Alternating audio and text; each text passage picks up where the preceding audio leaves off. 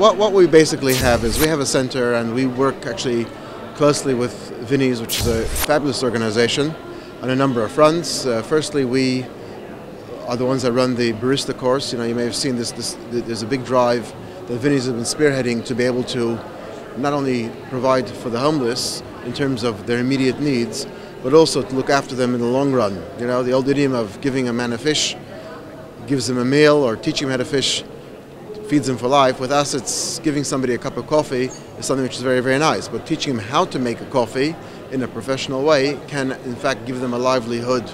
And we've been running now the barista course for a couple of months, and we've had some very, very interesting successes, which we hope will be able to bring into fruition, getting people some real work. And that's one of the programs we've been doing with Vinnies. And here tonight, we're very, very privileged and very proud to be here to be able to facilitate in feeding all of the CEOs and all the volunteers with soup and rolls and biscuits and some fruit, which have been prepared in the kitchen, which is wonderful.